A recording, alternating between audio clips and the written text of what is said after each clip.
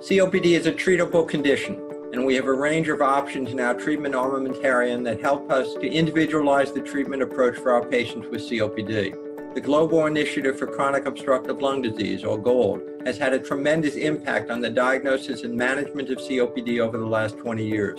In the current 2019 report, GOLD has outlined the goals for treatment of patients with COPD, and these include reducing symptoms and reducing risks, preventing and treating exacerbations, and hopefully preventing both disease progression and reducing mortality.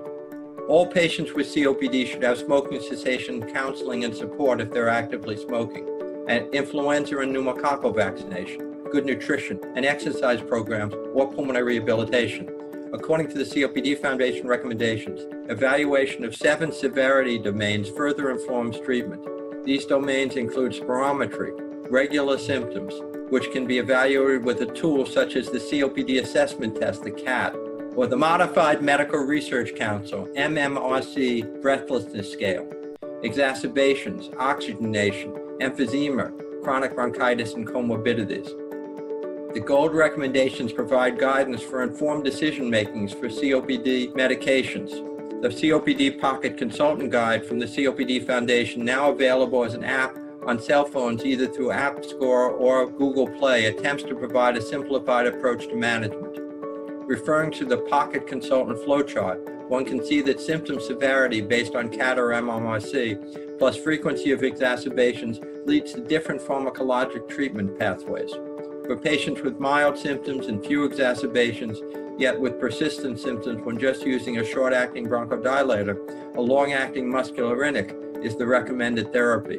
For patients with mild symptoms and more frequent exacerbations, the treatment options include a LAMA plus a LABA, or a LABA plus an ICS. There is increasing evidence that combination LAMA plus LABA is more effective than any single agent alone without increased side effect burden.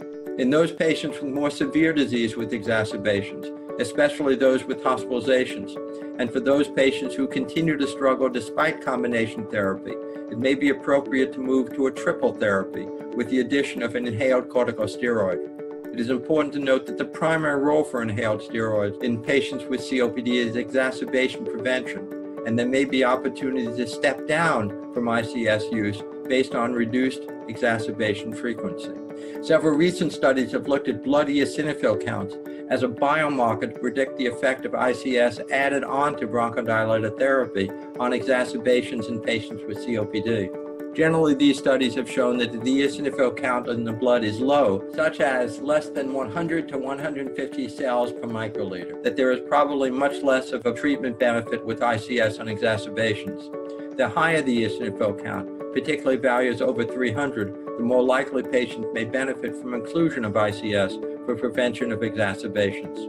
For patients on triple therapy who continue to have exacerbations, therapeutic options including the addition of roflumilast or a macrolide such as azithromycin to current therapy.